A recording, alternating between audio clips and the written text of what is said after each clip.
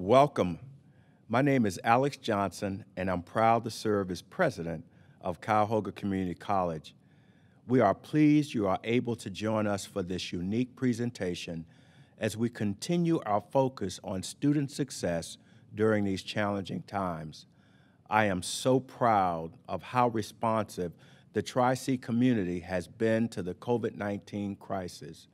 In March, we moved thousands of students from in-person classroom to online learning in just 2 weeks.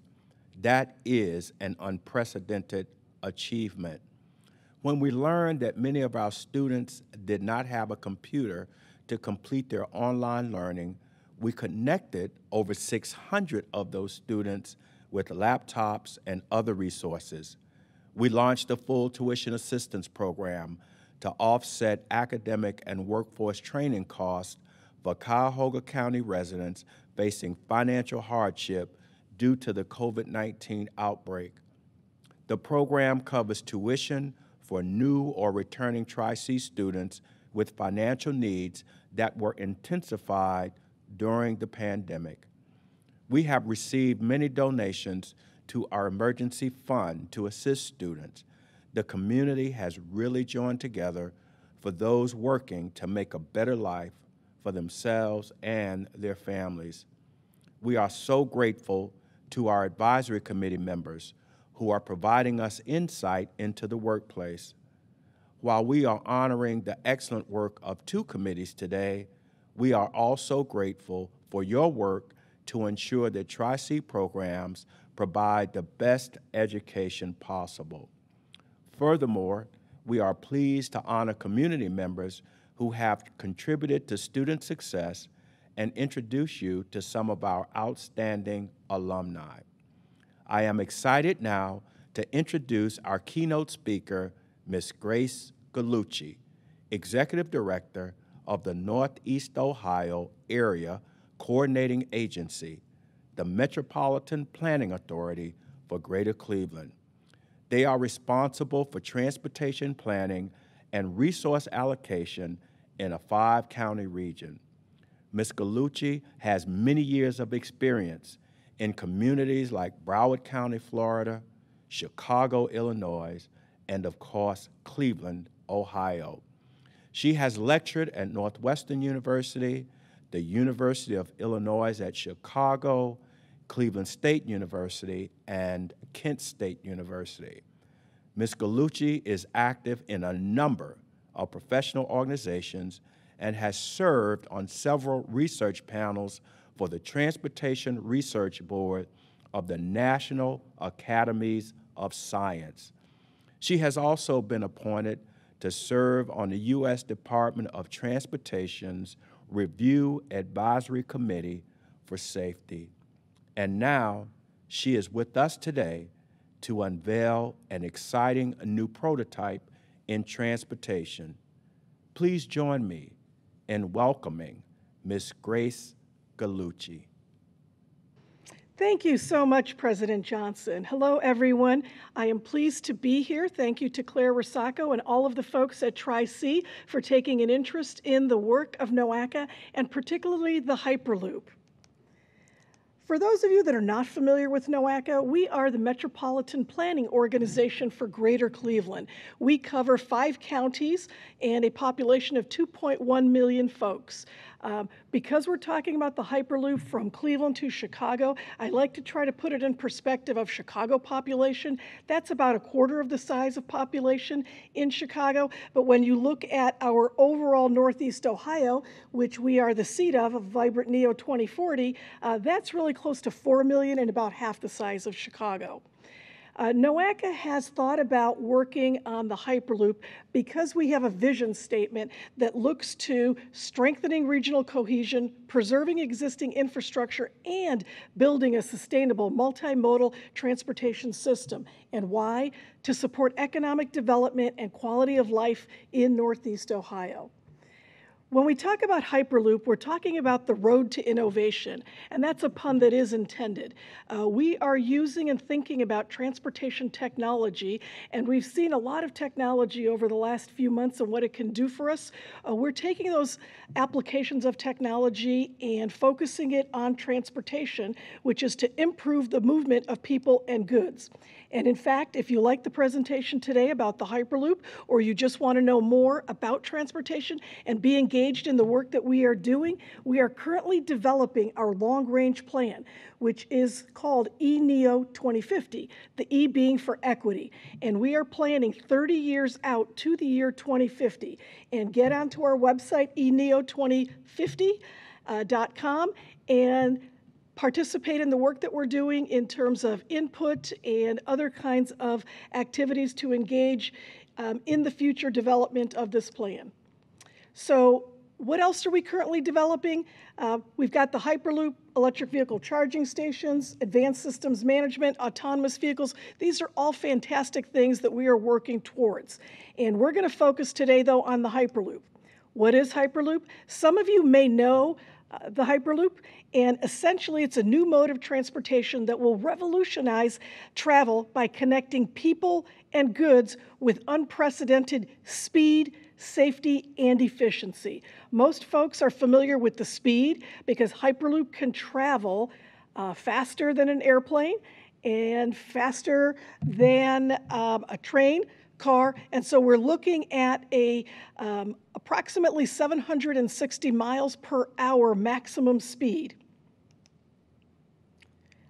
To explain to you a bit more about the mechanics of Hyperloop and the excitement around the technology, I'm going to give you a few minutes to watch this video. Imagine a capsule. Imagine a capsule that can carry people. Placed inside a depressurized tube, the air removed to eliminate resistance. Not traveling on rails, but actually levitating above them. Capable of reaching airplane speeds and beyond on the ground. This is a Hyperloop, and it is amazing. Even more amazing, at Hyperloop Transportation Technologies, we haven't been imagining it, we've been building it for the better part of 5 years. And amazing is where we started. We're transforming the passenger experience, putting comfort and safety at the center of everything we're doing. Our reimagined linear electric motor is powered by sustainable solar energy, propelling the capsule on a completely new, incredibly efficient passive levitation system. With these two breakthroughs, our system is capable of giving energy back to the grid. And when something didn't exist, we invented it. Introducing Vibranium, a composite material that monitors speed, capsule integrity, and atmospheric condition in real time, a new benchmark in passenger safety. And we're not done. Our team of over 800 strong, a worldwide intellectual ecosystem of thinkers and problem solvers, tackle each day with the humble goal of changing the world. With its speed and efficiency, the Hyperloop will rewrite the rules of travel and mobility. But that's just one side of the story. There's another side that will have a far greater impact. It's the side that redefines how we connect with one another. Where distant friends become neighbors, countries become neighborhoods. And everybody who inhabits this big, crazy world of ours grows a little closer together. Just imagine that.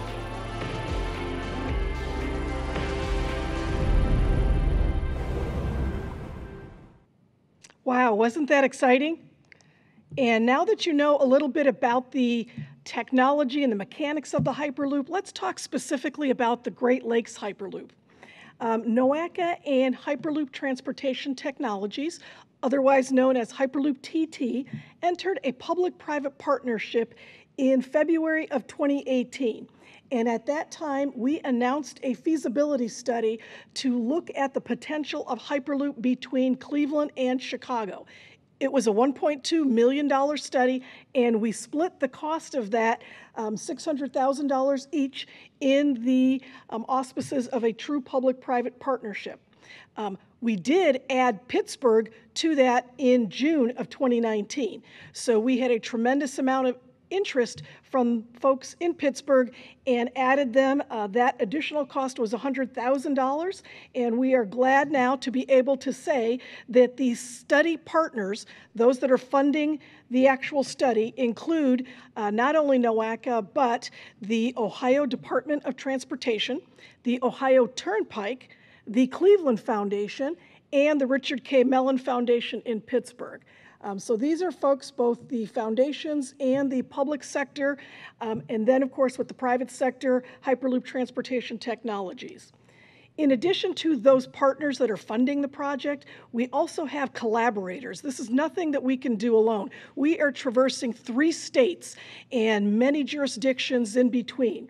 And so we have partnered with the Illinois Department of Transportation, collaborated with the Indiana Toll Road folks and the INDOT folks, and all of the metropolitan planning organizations along the way from Pittsburgh through to Chicago, including Youngstown, Toledo, Sandusky, and South Bend. We've also partnered with, or we are partnering with, the US DOT folks, NASA folks, and many local players as well.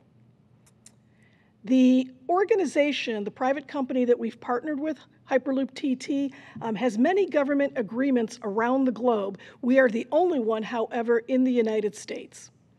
So then you might ask, with all of these other Hyperloop agreements around the globe, what makes this project so special? Why Cleveland to Chicago? Why the Great Lakes Hyperloop? Well, I think the best way to explain that is for anyone that has actually taken the turnpike, driven from Cleveland to Chicago. You may know this, but for those of you that don't know this, when you look at the interstate system of the United States, the 2 largest interstates are Route 80 and Route 90, one going from San Francisco to New York, the other going from Seattle to Boston. Well, they intersect at 2 places along that route, Cleveland and Chicago. And so between Cleveland and Chicago is a toll road operation, which suggests several things. It suggests there's a market for transport that people are willing to pay for. It suggests that there is the ability for a public-private partnership to take place, as the majority of the development and ultimately the implementation and the operation of a Hyperloop will be private. But we have to have some government intervention in the right-of-way and in the planning and the alignment of the Hyperloop. So when you look at the fact that that already exists between Cleveland and Chicago, that market, the population, the transport, you think about how we can develop a Hyperloop system that encompasses the Great Lakes, the Midwest, and then ultimately to the East Coast. So think about connecting Chicago to Cleveland to New York. That puts Cleveland right in the center of 2 of the largest cities in the United States. That really puts us in a unique position for being able to work, live, and play in many parts of the Midwest and East Coast. Also, I know that many of you who are from the Cleveland area understand the value of the Great Lakes, but oftentimes, even the folks that we were pitching this to a few years ago didn't understand what the Great Lakes really means. First of all, at US DOT, the United States Department of Transportation, they've identified 12 emerging megaregions across the country. The Great Lakes megaregion is the largest of them. And we know that we have 20% of the world's fresh water supply, but we also have 30% of the combined US and Canadian workforce. We have 28% of the combined Canadian and US economic activity, 46 million jobs, 20 of the top 100 universities in the country, and then other kinds of augmented education and colleges, just like right here at Tri-C. The freight also, we actually use the Great Lakes to ship. Annually, about 200 million tons, valued at $232 billion. So the opportunity here is amazing.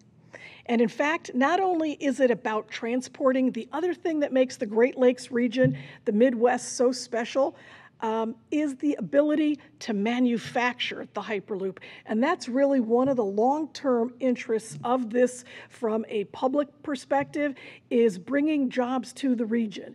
And I'm going to play this video for you so you can get a better understanding of our bigger picture that basically takes the transportation and the manufacturing components and sets them in front of us. Dreams come easy. Dreams of time travel, cloning woolly mammoths, and colonizing Pluto. Dreams where we zip across the country in tubes at 700 miles an hour, powered by sunlight and magnets. 5 years ago, it was literally just a dream. The problem is, when the time comes for all those dreams to get made, the dreamers don't know where to go. To build dreams, you go to cities unafraid of work and people known for making things. Big things like aviation and smaller things like tanks. The kind of talent that we have at our disposal here is amazing. I have been in transportation and infrastructure for over 30 years. Spent 17 years as a scientist and an executive at NASA. I'm the chairman of the industry-based led Aerospace and Aviation Council. I attended Yale University and started a career in aerospace at McDonnell Douglas. Where do you go to make dreams, to build them with metal and glass in your own two hands? You go to cities like Cleveland and Chicago, Pittsburgh and Detroit, places that have had dreams and then made them. We absolutely have the manufacturing. We have the raw materials. We do it cost effectively. We have a tremendous amount of work ethic and really, really strong resources. The Midwest is a place that drops a welding mask over its face and gets to work. And that's why we can't wait to build America's first Hyperloop here. It is quite amazing to see how many partners Hyperloop Transportation Technology already has with academic institutions, with government institutions, with the private sector. Flying 700 miles an hour through a tube using magnets and sunlight isn't a dream. It's a we're building this and coming to the Midwest to do it thing. We've already got a prototype thing. Millions in funding to survey it thing.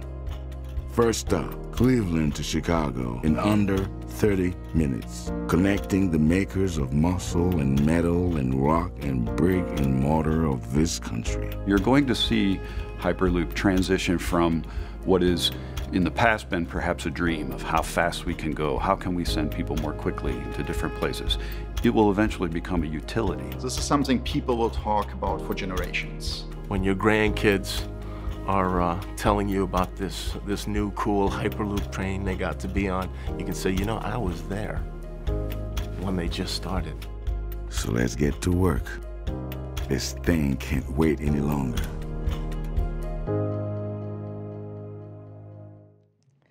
You know, I've seen that probably 100 times, and I'm inspired each and every time I see it. So now let's get to the feasibility study. We've just completed the draft feasibility study. We put it out there for public comment, and we are just putting the finishing touches on its finalized form. So let me tell you a little bit about it. We had 4 phases. First phase was putting together the plan, particularly the public engagement plan and the business plan. Second, we did a site reconnaissance and preliminary route analysis. Essentially, what we were looking at was 3 routes, how to get from Cleveland to Chicago. We could go straight through.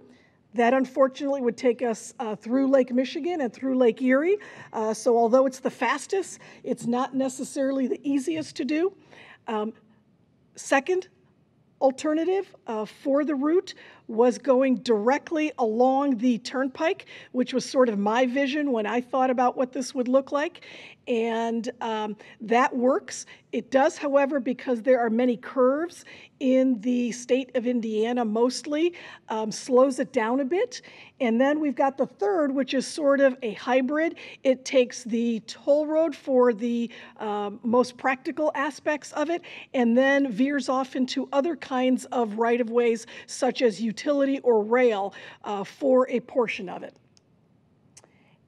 Phase 3, technical and financial feasibility, looking at a market analysis, cost-benefit analysis, land use, and overall financial analysis. That being a very critical portion of the study because, again, this is intended to be a private venture that is partnering with the public side to ensure that the public interests are covered and advanced. And then phase 4 was really thinking about how we then move to the next level of study, which gets into the economic impact analysis for the manufacturing and the environmental impact analysis, as well as PE. So what did our feasibility study show? Option 1, 2, and 3, each one of them is possible, and we can go from 31 minutes direct, 36 minutes with our hybrid option, and 47 along the toll road. Then when you add Pittsburgh on the other side, we can get to Pittsburgh anywhere from about 18 to 24 minutes. The overall financial analysis was pretty amazing. So what we are looking at is employment growth over the study period of 900,000 person-year jobs, which is phenomenal. And this, at this point, is not the manufacturing component. The manufacturing component is still to be studied. This is just about the impact of the ability to move people and goods with the amount of efficiency and speed that can be done through this corridor. Increased income then is $46.7 billion across the corridor. That gives us an expanded tax base of $12.7 billion, and the property value increase is nearly $75 billion along that corridor. Also, from a sustainability perspective, we are looking at reducing emissions, carbon dioxide, by 143 million tons. So you might ask, where does the revenue come from? How is the Hyperloop used? 75% of it is projected to be used by passengers in terms of the revenue generated, and 18% of the revenues generated by the freight business, and 7% the real estate or development. Relative to the passenger market, we are looking at Hyperloop obtaining between 25 to 30% of the market. Car still being dominant, but again, Hyperloop really starting to cut into that modal share. Where do the trips that we will be getting for the Hyperloop come from? Well, the Hyperloop has about 30% induced demand and 50% of it diverted from auto, and then the remainder of it diverted from the other modes. From a freight perspective, we are not looking at the Hyperloop for the large sort of tractor trailer kinds of freight, but we are looking more for less than a truckload cargo, express parcels, and the kind of parcels that typically would be taken through air cargo. And why would this be a good thing for the freight industry? Basically, the Hyperloop, in terms of the benchmarking cost, can be about 10 cents a mile, which is comparable to water or shipping, better than truck, and significantly better than air. Not as good or not as inexpensive as rail, but that's okay because we're looking at all modes being complementary to each other with the amount of traffic that will be growing relative to freight. Overall financial analysis, without boring you with all of the economics that went into this analysis, essentially taking all of the benefits and the costs, applying the discount rate of both 3% and 7%, which is pretty strong, we still end up with a cost-benefit ratio that is positive. And therefore, what this means is that the private sector would have an incentive to build and operate, maintain a Hyperloop because they could generate a profit, which is very different than most of the other kinds of transportation projects that we get involved with. But again, we're not getting involved because we're looking to operate, maintain, or build, but rather look out for the public interest on everything from fares to plans for the alternatives, as well as station placements. Think of it almost like an airline mode, where maybe government would own the airport, right? So we're looking at owning perhaps the stations or the transfer points, and then maybe we own the right-of-way as government, and we charge landing fees or lease fees, travel fees. So think of the airline or even a railroad model as kind of what we're thinking of. This project at this point has been around for about 2 years worth of discussion, and we're very proud to have talked to a lot of folks throughout our process. Overall, public support has been good. I always point to a very early public support for the Hyperloop. We took a survey with virtual reality at the Cleveland International Film Festival. And we had 2/3 of the people say Cleveland to Chicago Hyperloop is a good idea. We had 70% say that Cleveland should be one of the first, if not the first, to get this new form of transportation. And nearly 80% said they would ride it if it were available. So for those of you that are still skeptical, we understand it is still in the development stages. Technology has a long way to go in general, but we're pretty close. And for those of you that, again, that are still skeptical, I leave you with this last video, once in a lifetime. Je m'appelle Henriette Ardouin et j'habite à Bagnères-de-Luchon.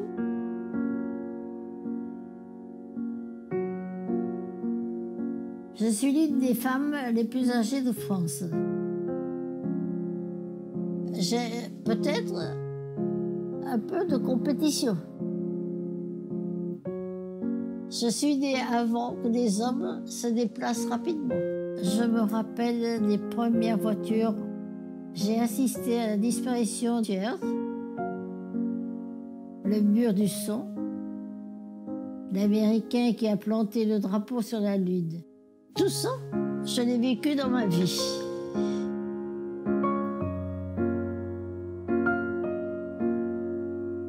On m'a dit qu'il y avait du nouveau bientôt, encore une nouvelle manière de parcourir la Terre. Et on vous emmène dans un tube à 1000 km/h en lévitation. Et ça marche avec l'énergie solaire. L'avion, à l'époque, aussi, c'était un grand défi. Je me rappelle de mon père. Cet engin ne va jamais décoller du sol. Cette machine, vous l'avez construite, n'est-ce pas? C'est quoi son nom déjà? Hyperloop TT.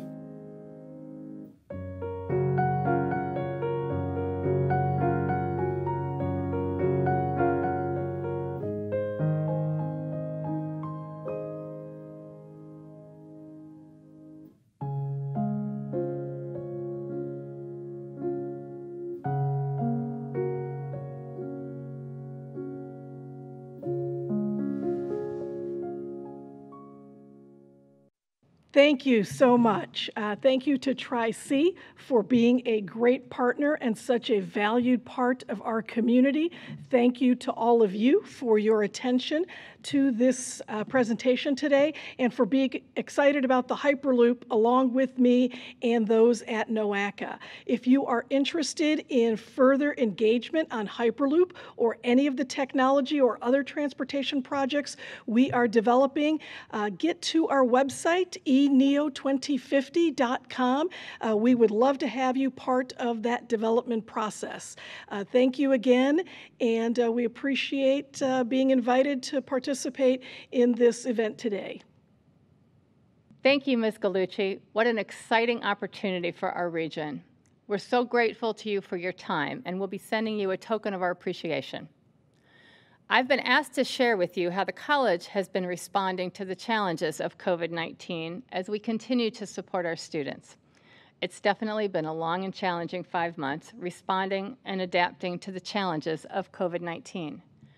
I'm sure many of you can relate, as we've all been confronted with a situation none of us could have predicted or prepared for in the short amount of time we were given.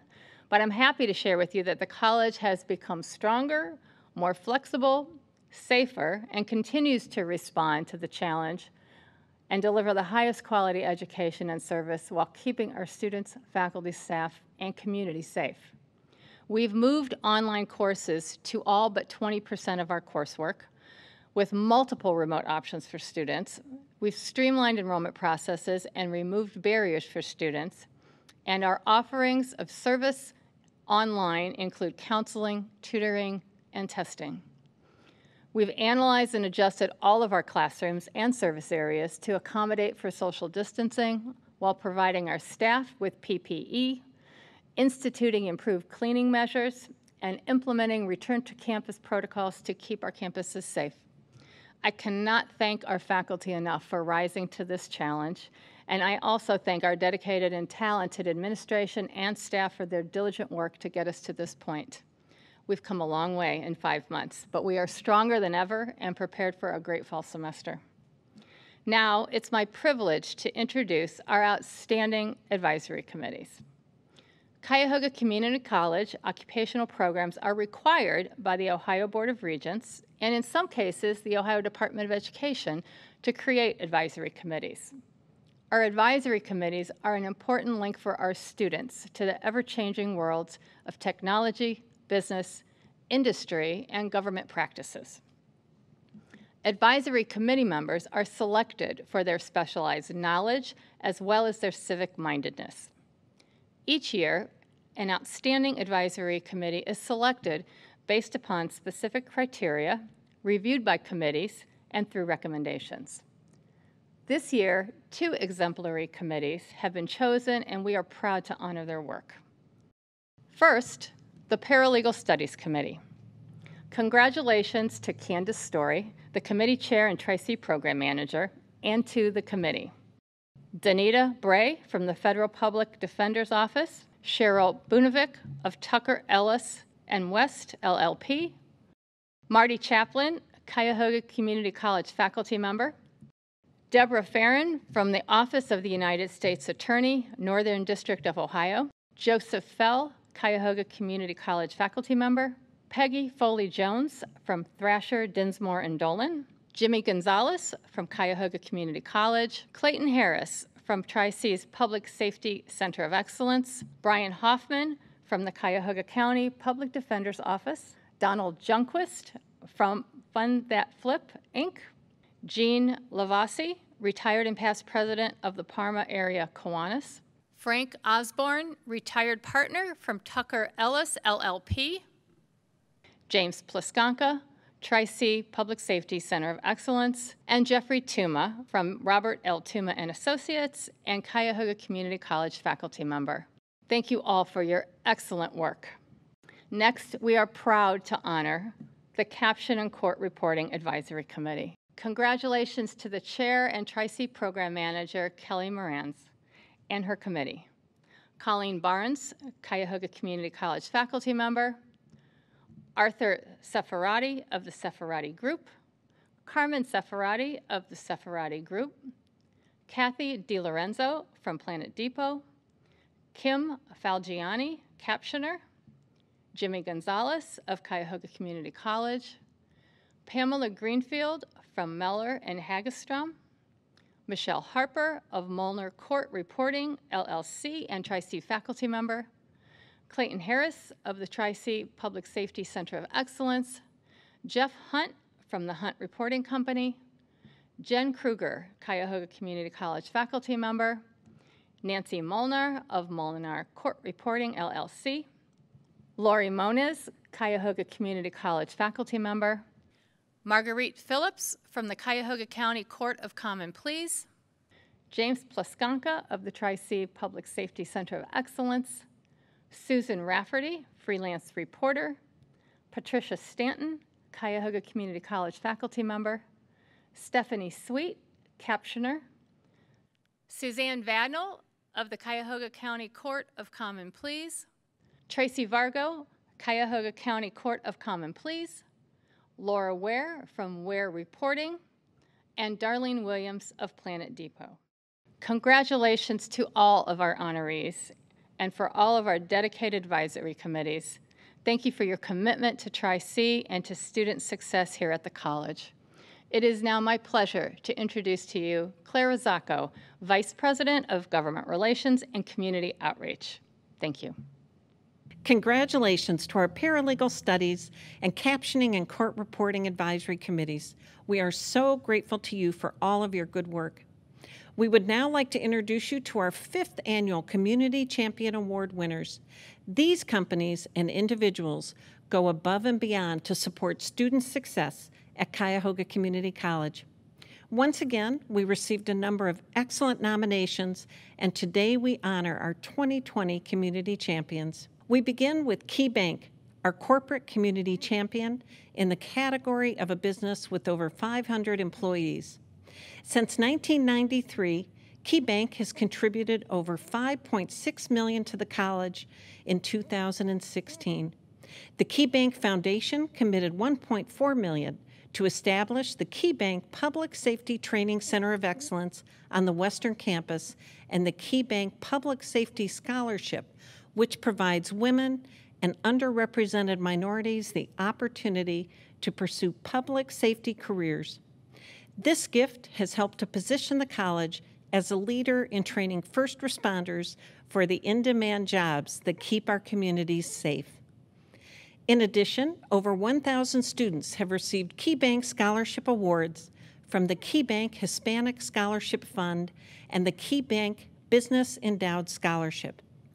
Since 2015, Key Bank has been the presenting sponsor for Tri-C Jazz Fest, and they supported this year's move to an online format, assisting in the design of creative new ways to recognize sponsors and virtually promote the event. A $1 million Key Bank grant launched Career Place in 2001, which transformed Tri-C's assistance and resources for student job seekers. The center annually serves about 10,000 students. Tri-C leadership benefits from the service and expertise of Key Bank executives. Trina Evans, Executive Vice President and Director of its Corporate Center, is a member of the Tri-C Foundation Board of Directors and past chairperson. Don Graves, Head of Corporate Responsibility and Community Relations, and Margot Copeland, retired Key Bank Foundation CEO, are members of the Tri-C Board of Visitors, and retired executive Bruce Murphy served on the Tri-C Board of Trustees from 2007 to 2012. On behalf of the students, faculty, and staff of Cuyahoga Community College, we thank Key Bank for their many contributions to student success. And now we honor our community champion business with less than 50 employees, Strassman Insurance Services, under the leadership of President and CEO Jim Strassman. Strassman Insurance Services has been an enthusiastic supporter of the annual Tri-C Jazz Fest for over a decade, giving their gift directly to the Creative Arts Scholarship Fund so that students may have the opportunity to pursue their dreams with a high-quality education. While the COVID-19 crisis has forced the Tri-C Jazz Fest into a virtual format, Strassman Insurance Services continued their support and sponsorship of this year's festival with renewed excitement as the festival highlighted the immense wealth of Jazz Fest talent that calls Cleveland home. Jim Strassman has also been a devoted member of the Tri-C Foundation Board of Directors since 2001. Actively supporting the mission and vision of Cuyahoga Community College. Strassman Insurance Services has served the region with a personal touch, gaining the trust of a variety of businesses. We are grateful for their leadership in supporting students at Tri-C. And our final community champion is Mr. Gregory Jones. Mr. Jones, or Pop, as he is affectionately known by his mentees, is a humble, dedicated community servant who demonstrates the best of character, leadership, and a sense of caring and responsibility for Tri-C students who are aging out of the foster care system. young people who are in need of housing and facing other challenges. In his career as a program officer with the Cuyahoga County Department of Children and Family Services Permanency Support Unit, Mr. Jones works daily to ensure young people make a successful transition from foster care to adulthood. He has established a Tri-C partnership which connects those young people to educational and workforce training resources. He has founded a nonprofit called A Second Home for You, which supplies a home and safe haven for young men as they journey to becoming independent and successful adults. Congratulations to Gregory Jones, who embodies the spirit of a true community champion. We at Cuyahoga Community College are so very grateful to these wonderful community champions. Each organization and Mr. Jones will receive a special award recognizing their contributions. And now it is my pleasure to introduce Megan O'Brien, Vice President of Development at Tri-C, who will present our Alumni Awards. Thank you. Greetings. It's my pleasure to present our third annual Alumni Awards. The Distinguished Alumni Award is presented to a Tri-C graduate who has established themselves as an accomplished professional, demonstrating notable achievements and/or college and community service, having earned a Tri-C degree more than 10 years ago. The Alumni Rising Star Award is awarded to those who have completed their Tri-C degree within the past 10 years. We're so happy to introduce to you a distinguished alumni and 2 rising stars. Our Distinguished Alumni Award winner is Harold Anderson, who received his Associate of Arts degree in 1983 and went on to earn a bachelor's degree from the University of Texas, along with a commission in the United States Army Reserve Officers Training Corps. Mr. Anderson served in the United States Army Reserve for 30 years and holds the rank of colonel. During his service, he was deployed to Iraq and Kuwait in support of Operation Iraqi Freedom and Enduring Freedom. Mr. Anderson has also participated in 3 mobilization assignments at the Pentagon and in Indianapolis and Fort Bragg, North Carolina. Mr. Anderson is a full-time educator for the East Cleveland City Schools.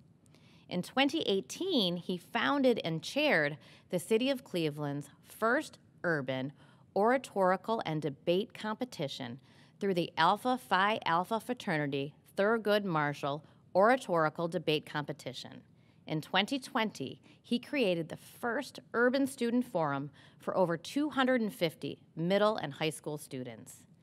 Mr. Anderson currently serves on the advisory councils at the Lewis Stokes Veteran Hospital and New Tech East High School, and serves on the boards of directors at Lake Erie College in Paynesville, Ohio. We are so proud that his future began at Cuyahoga Community College and congratulate him on his ongoing success in making a difference in our world. And now we would like to introduce you to the first of our 2 Rising Star alumni, Lawrence Heller. Mr. Heller is a 2013 graduate of Cuyahoga Community College and later Cleveland State University. He works as an addiction counselor at Northern Ohio Recovery Association, also known as NORA, providing individual and group counseling and case management services. He is an active community volunteer, distributing meals to homeless and those who are hungry every weekend. Last winter, he personally distributed over 1,000 coats. He serves on the Mental Health Advisory Committee of the Cuyahoga County Opioid Task Force and is active with Greater Cleveland congregations. At Tri-C, Mr. Heller helped establish the campus food pantries. Tri-C helped him to overcome many barriers and truly create a new future for himself, discovering his personal mission to help others. During the COVID-19 crisis, Mr. Heller is responding to emerging needs, including homelessness and hunger. He coordinates and assists in food distribution. Having been trained in telehealth, he assisted NORA groups in transitioning to telehealth services. we congratulate Mr. Heller on overcoming obstacles to become a true rising star in our community. Our final rising star is Jamal Julia Lelo Boudiab.